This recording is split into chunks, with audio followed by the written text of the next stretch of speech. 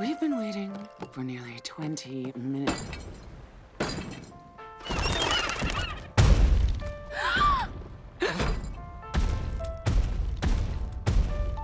Oh. Hi, Connie! Hi, Mr. and Mrs. Maheshwaran! Thanks, honey buns. You're welcome, Greg. I'm Greg Universe, and this massive drink of water is my wife, Alexandrite. Hi.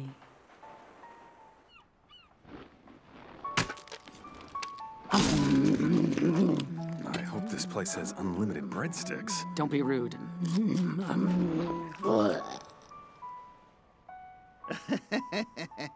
Isn't my wife a riot? So tell me, how did you two meet? Huh? How do we meet? Well, we, They met on a roller coaster!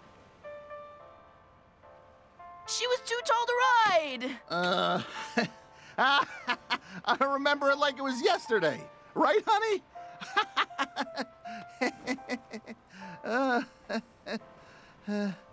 Sorry. Have some more breadsticks, dear. What is it that you two do for a living, Mr. and Mrs. Universe? Well, you see, I own a local car wash, and my sweet, dear wife here, My mom works on an apple farm! What do we say about heads on the table? She uses all her arms to pick apples out of huge trees. well, you know what they say, an apple a day keeps the doctor away. Yes, I hate doctors. Well, I'm a doctor. Steven, help me find the restroom. Things are going pretty good so far, huh? Steven, are you kidding me? What is this thing that you brought to dinner? It's my family. It's all of the gems, fused together into a 6-armed giant woman. Why couldn't you just bring one of the gems? 'Cause that would be a lie. Your glasses. What about them? I healed your eyes. You don't even need to wear those anymore. What are you talking about? All that stuff you told your parents about my family. You're just ashamed of me. Oh, whatever, Steven. Let's just focus on getting through the evening. So, Steven was telling me that on his mom's apple farm, they're bioengineering a Gala-Fuji hybrid. Yes, that's definitely true. Isn't that right, Mrs. Universe? What are you doing? I'm hungry! I don't think so. Cut it out, you two!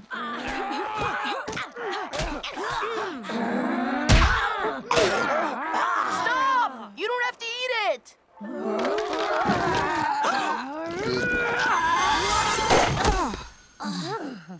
Steven! Oh, thank you so much. You don't know how horrified I was when that dreck nearly fell into our mouths. Eating food is so disgusting. You chew it into nasty mush, swallow that goop, then it comes out of you? What a completely horrid experience.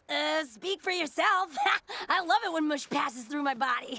It doesn't matter what you two think. We're doing this for Steven! What is going on here? Who are they?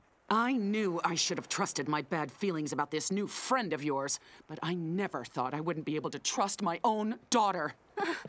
Connie! Connie! Steven, I'm so sorry. It's not that I'm ashamed of you.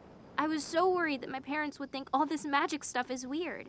What if they don't let me hang out with you anymore? I'm sorry I messed everything up.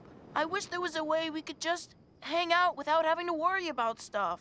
Steven, let's just hop on a bus and live somewhere else without telling anyone. That's a great idea!